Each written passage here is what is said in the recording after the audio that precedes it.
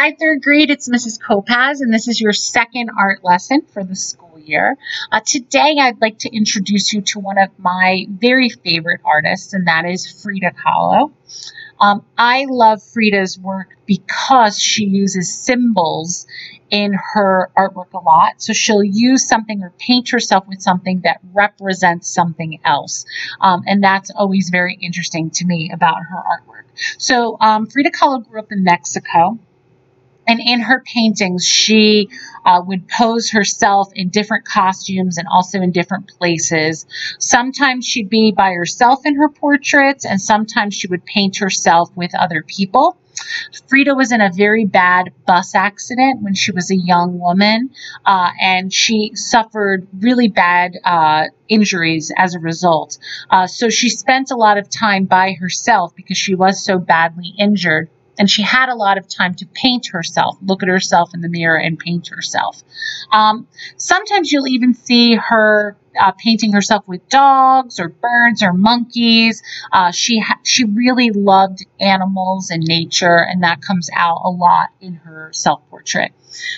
This portrait that she's done is of herself, so she is the self-portrait, and then she's painted her husband, who was also a famous painter named Diego Rivera, and we kind of can tell that he is a famous painter because he's holding a palette and paintbrushes.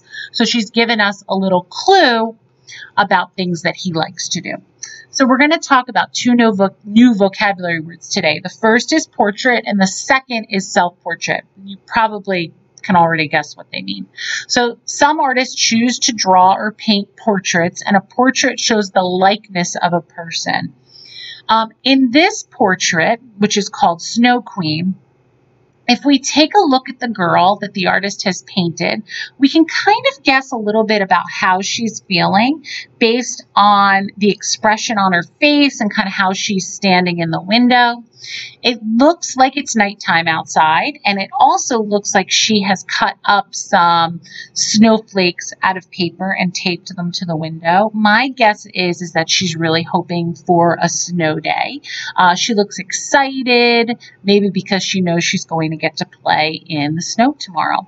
If we look at this portrait here, this little boy who has a little kitten on his lap, and it looks like he's holding some kind of baked good in his hands, maybe for his breakfast or his lunch. If we look at his face, we can kind of tell a little bit about how he might be feeling. He doesn't look too happy. He almost looks nervous that maybe the person painting him is going to take his little treat away. And the cat, we can even tell a little bit about how that kitten's feeling. Looks like the kitten's kind of, maybe a little sleepy, or maybe the kitten's thinking about taking his treat too. So these are both portraits. Both the Snow Queen and the little boy are both portraits. They're paintings that someone has painted of someone else. But if we look back at Frida Kahlo's work, those are self-portraits. Those are paintings that the artist has made of herself, or it can be of himself. Okay. A self-portrait is an artwork that shows the person that created it. So if we take a look at this student artwork by a student in third grade, you can see that this artist has included symbols, much like Frida Kahlo would, around herself, and she's even made a little frame around herself too. So we today are going to create a self-portrait that incorporates things that you really like, that you feel represent you. We're going to make your face really large on the paper. We're going to show your neck and your shoulders, and we're going to create a border around your portrait too, and think about things that are important to you, and we're going to decorate that border that shows things that you really care about. So for today, you're going to need your sketchbook, a pencil, and your colored pencils. You can also use, if you have crayons or markers, that would be great too. Go ahead and get your stuff, and then come on back. Okay guys, so I do have a little mirror here so that I can look at myself as I'm drawing. I'm going to set that up over to the side just so that I can see myself as I draw. If you would like to do this in front of a mirror, you can do that too, or you could also use a photograph of yourself. That's another option for this assignment. I'm going to start off just by blocking out that area for my frame, and I'm just going to come in. If you want to use a ruler, you can. I just I'm going to just block those lines out to make a frame for my self-portrait to go inside of, and then I'm going to use that frame later on to add the symbols around my self-portrait. So I just made 4 straight lines. Then I'm going to start off by making a curved line, kind of like a rainbow for the top of my head, and I'm going to drop down and come back up with a U for my chin. And this part of the head right here is where my hair is going to be. So it almost looks like a swimmer with a swim cap on right in this section. Okay, now if we divide the face in half right here, and I'm going to put up a little diagram so that you can see on the left over here, we can use these kind of diagramming marks to help us get our portrait a little bit in proportion, which means that the size of things in relation to other things is correct, so things look like they do in real life. I'm going to start off by doing 2 curved lines for the tops of the eyes, and if you notice, the width of one eye is the width in between the eyes as well, so that should be equal across. Okay, I'm going to come back around, look at the shape of your eyes in the mirror or in your photograph, and try to get that as close as you can. I actually made mine a little too big, so I'm going to put my eyelids inside of that little football shape. If you made it too small, you can put it outside. I'm going to come in with a circle, but my eyelid, I'm noticing, covers up my iris a little bit, so I covered up the top of that circle. And then in the middle of that, I'm just going to put the pupil. And I'm noticing that I see a white light kind of reflecting off my pupil. I'm coming around with a little curved line, and from what I see, my eyebrow is coming right here in this section. So I'm just going to draw a line and kind of curve as I go. My eyebrow goes right down into my nose, so I'm going to just come down and around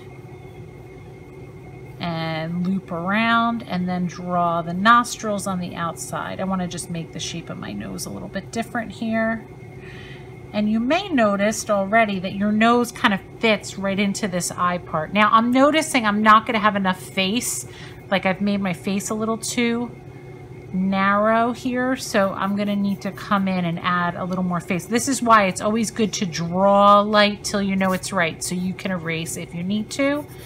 And as you already know, if I'm moving too fast, you can pause the video at any time, okay?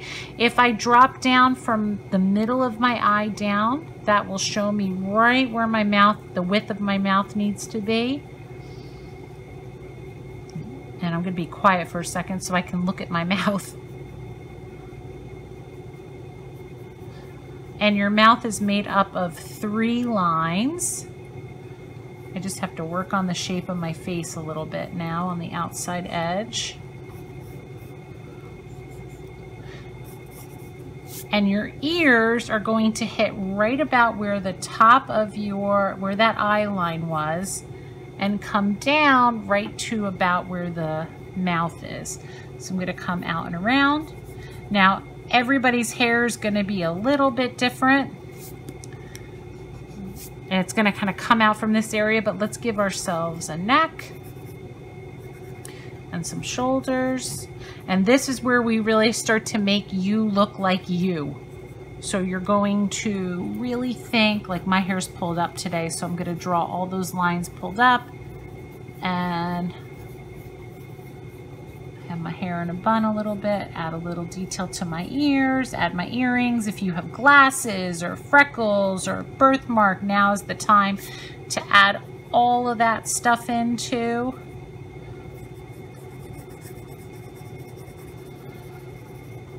And I'm going to start to add a little bit of color and finish up my details a bit, and then add my symbols.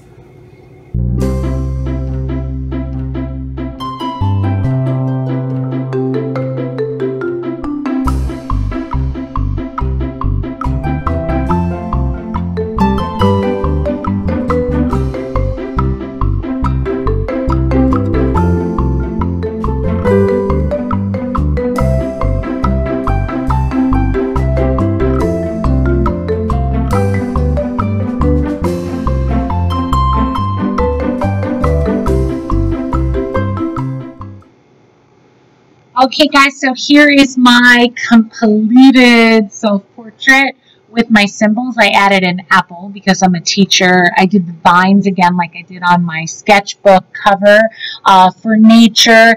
And I also, you might notice, added a little touch of color here and there, but not too much. Like I just put a little on my eyes, a little bit in the background, just because of time. There's, not a lot of time. If you want to work for longer than 30 minutes on this, that's awesome. Don't forget to take a photo. I can't wait to see your self-portrait with your symbols that represent yourself. Make sure you post it on Google Classroom so that I can see. And have a great week. I'll see you all really soon.